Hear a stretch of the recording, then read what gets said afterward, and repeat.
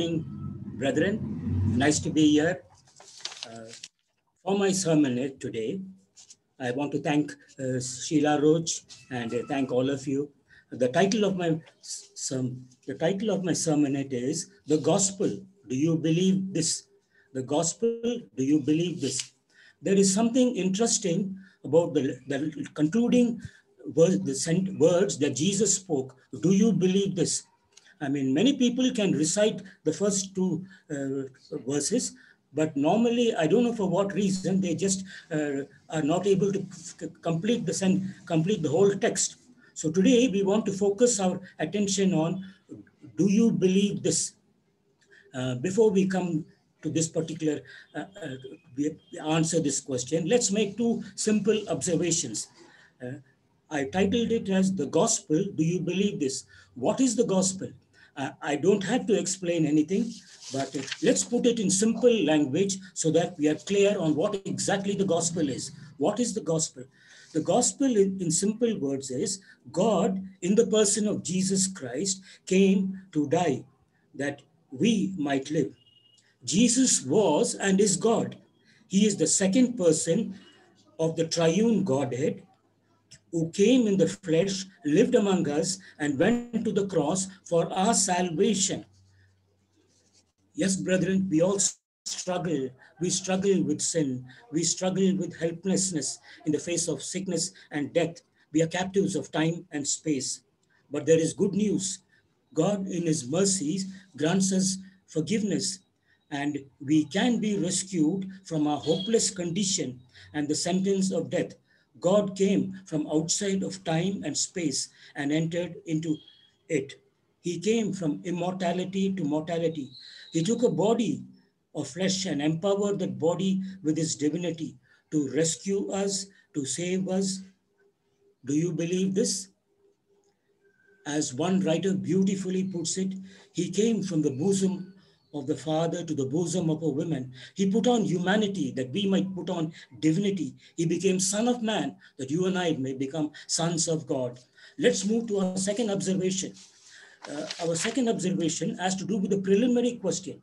We want to focus on, do you believe this? The exact words of Jesus. But before we be that, I think it is important that we take up a preliminary question, and that is, where is our life? From where do we draw our life?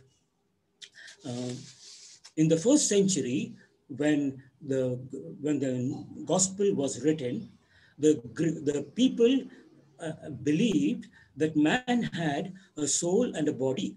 The body perishes, but the soul is immortal and continues beyond mortality.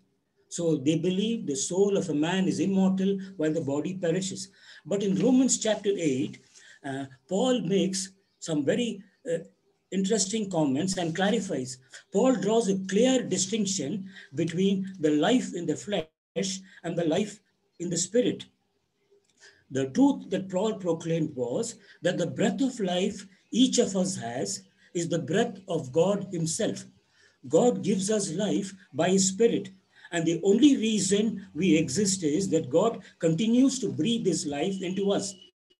We are, as some theologians correctly put it, we are embodied spirits. That is, we have a body and a soul or a spirit, and they both are interconnected, and we can't have one without the other. God gives us both. And as Paul said, in him we live and move and have our being. And so, brethren, God does something amazing, He takes care of our physical life and also our eternal well-being. He does something marvelous. God from the heavenly abode came to us. He gave us of himself in the person of the incarnate Son, Jesus Christ. The I am, who is the life, came to give life to us by his Spirit. And I thought that preliminary question is a good start to begin with. Now let's move on to our main focus, the gospel. Do you believe it? Let's set the stage.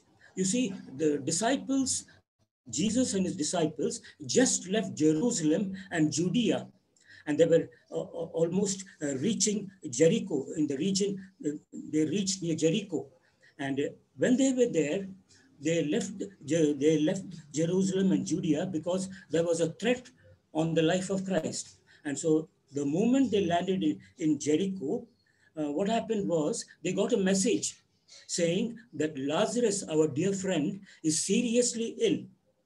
And what Jesus did was he just waited.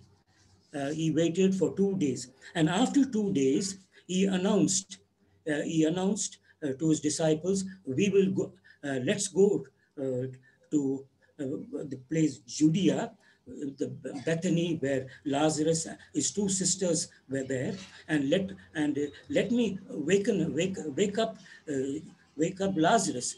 But the disciples took Jesus' word literally, and they told, if Lazarus is asleep, he will wake up on his own. Why do we have to go? Then Jesus clarified, no, the Lazarus is no more, and we have to go and see him. And he decides to go, and they begin the downward journey. They come to Bethany. When they come to Bethany, what Martha does was she leaves her sister Mary to do the cooking and the household work, and she goes to meet Jesus. She goes to meet Jesus. Now, when she meet Jesus, she blurted out, as is normally, "Lord, if only you were here, my brother would not have passed away." And Jesus told her something. He said, your brother Lazarus will be resurrected. Now, Martha took it. Uh, Martha had no problem understanding this, because, like all the Jews, she also believed that those who are dead will be resurrected on the last day. But Jesus gave her a shocker. And you know what did he say? He told her, "I am the resurrection and the life. He who believes in me will live even though he dies. And whoever lives and believes in me will never die." Do you believe this? I mean, I think this jolted her. She was having a struggle in her belief, in believing Jesus. And it took a while. And Martha was trying to struggle, and the Lord helped her. And then she comes to realize that Jesus is the Messiah. And she makes a very profound statement, like the Apostle Peter. She says, "You are the Messiah, the one coming in the kingdom of in the coming kingdom." And you see, what happens was, she, Martha was shifting her hope. She had her hope of the resurrection of her brother in the future. But now slowly she realized that she is in the resurrection is in the, it also pertains to the now, because Jesus, who is the life and who is the resurrection, is present with her. And she graduates, I should say, in her faith. And so we see that Martha's faith increases. So let's ask the question, do you believe this? Do you believe the gospel?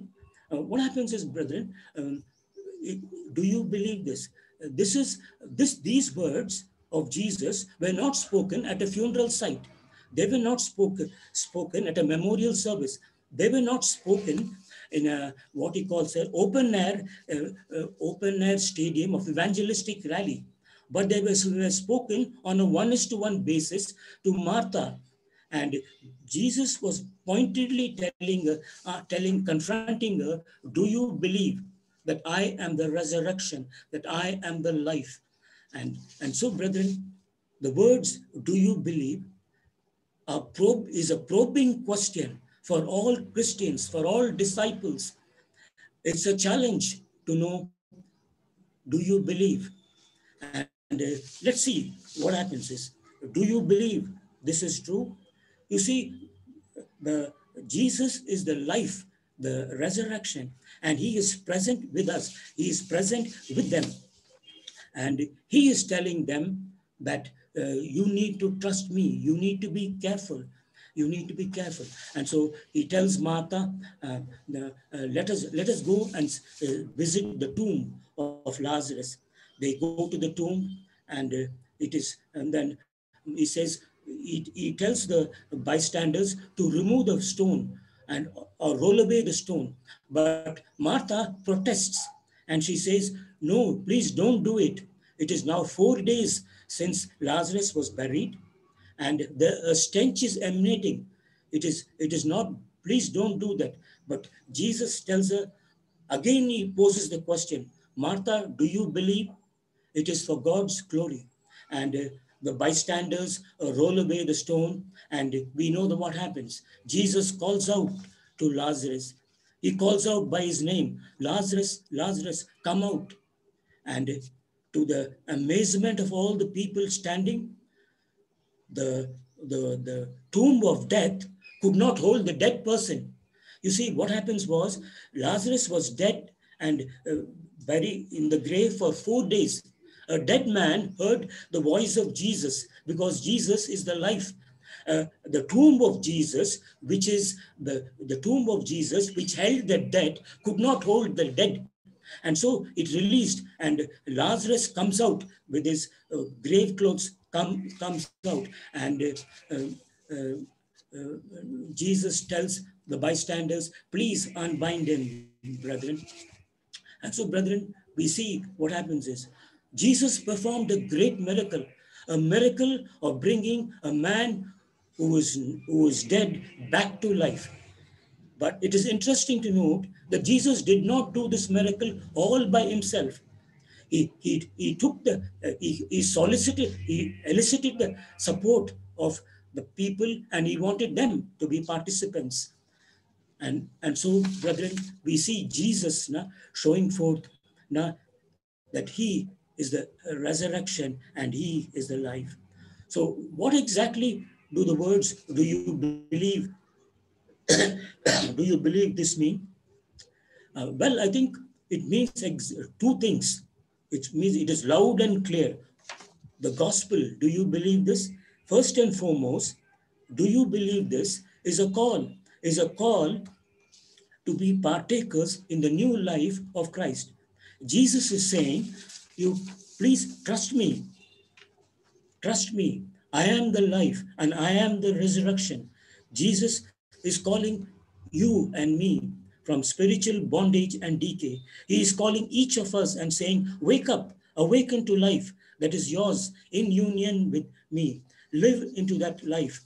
It's real, it's eternal life. He says, I am the resurrection and the life. Indeed, Jesus is the great I am. He is our life. Let's believe it, let's receive it, and let's live into it. A second thing we understand is what it means is it is a call not only to be partakers in the new life of Christ, it is also a call to be participants in the new life in Christ. It is interesting to note that when Jesus performed this miracle of bringing back a dead man to life, he did not do it on his own. He told the people, roll away the stone. He took the participation of people, and the people were participating and they rolled away the stone. And further, we see that Jesus didn't stop there. He told the people, unbind Lazarus of his grave clothes, and they do that. Brethren, God has called you and me not only to participate in the new life in Christ, he has also called us to be participants in the new life. We join our elder brother, Jesus Christ, in his mission of reaching out to the world, and we help the world to come out of its spiritual bondage and decay. And so, brethren, the words, do you believe, are a very powerful words. It is a call to be partakers in the new life in Christ. It is a call to be participants in the new life of Christ. As we approach, brethren, the Holy Week, and as we will be having the upcoming Easter celebrations, may we embrace the reality that Jesus, in his death and resurrection, has set us free to live in him. As we live in our broken world, we can join Jesus in his tears for the lost creation. We can share the good news that Jesus has come and is calling us to himself. May we go and tell others who are still waiting and weeping the good news. And let's share the good news that Jesus is our resurrection and our life. Shall we pray and conclude our message? Father, we just want to thank you for giving us your Son, Jesus. Thank you, Lord. Thank you, Jesus, that you are the resurrection and the life, and that by your Spirit we are made new. Lord, speak to us now and show us how in each of our lives, as we listen in our hearts, how you are the resurrection and the life. Thank you, Jesus, for coming to be in us, with us, and for us in real ways. Thank you, Father, that through Jesus and by your Spirit we have life, not just in the world to come, but now, but now a new life, a new way of thinking and being, even though we are weak in our flesh and you love us faithfully. We thank you, we give you all the praise and glory.